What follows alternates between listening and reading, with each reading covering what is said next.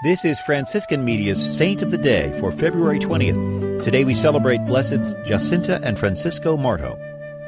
Those of us of certain age can vividly recall the rich story of Fátima we learned about as children.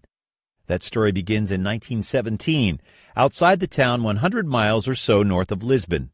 It was a time of great turmoil in Portugal and in the rest of Europe as well. In May 1917, as they played and minded their sheep, the Blessed Mother appeared to Francisco and Jacinta Marto, 9 and 7 years old, respectively, and their cousin Lucia dos Santos, who was 10. Mary asked the children to return to the cave on the 13th day of each month for the next half year.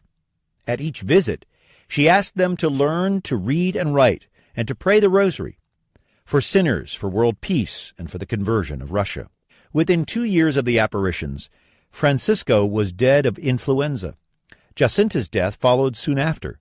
Their cousin Lucia survived to adulthood and became a Carmelite nun.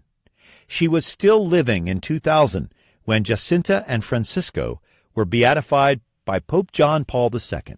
Sister Lucia died in February 2005 at age 97. There's more about the saints along with inspiration and Catholic resources at our website, saintoftheday.org.